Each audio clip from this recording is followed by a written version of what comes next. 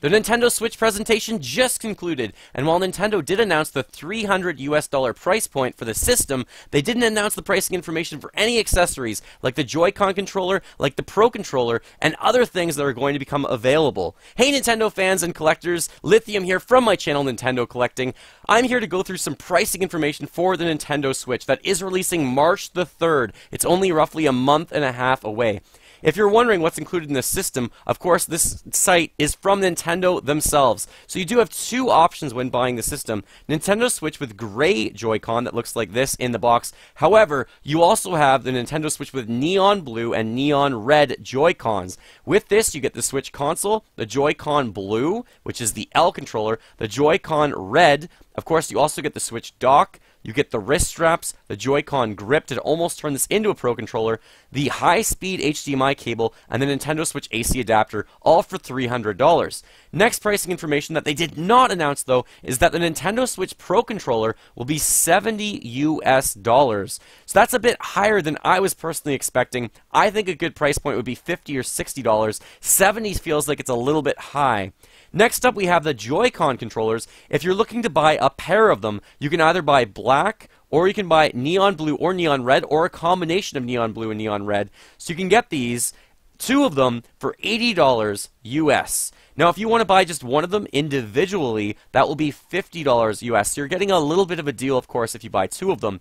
And if you're wondering, this is a bit comparable to buying Wii remotes on the Wii U or the Nintendo Wii. Usually those are something like $35 to $40. So each of these is basically just like a Wii remote. They both have motion sensing capabilities. They both have L and R buttons that are hidden, actually, and you can use them as controllers themselves. They also have motion sensing capabilities, and of course, they will dock into your system if you need them to do that as well.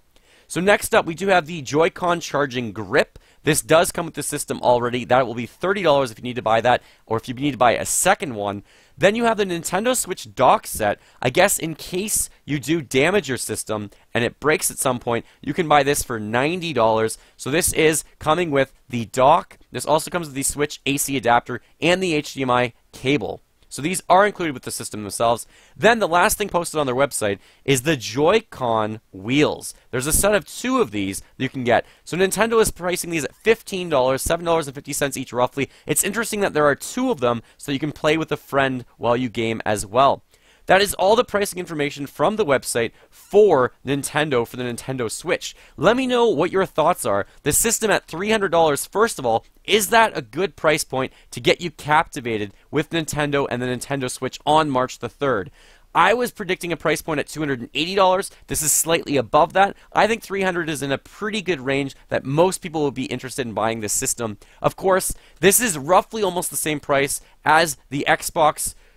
I think the Xbox One and the PS4 are roughly around there, but their updated versions will be a little bit more than the Nintendo Switch. But this is a home/handheld console on the go. So is the $300 a good price point for you? Please comment below. But also, what are your thoughts on the Nintendo Switch Pro Controller being $70? This one does have HD rumble, which is a little bit different. You can kind of feel a bit more of the rumble capabilities in this system compared to the GameCube, or even in combination, or comparison, I should say, to the Nintendo 64 rumble. This is a lot more, but $70? I'm not sure if that's the right price point.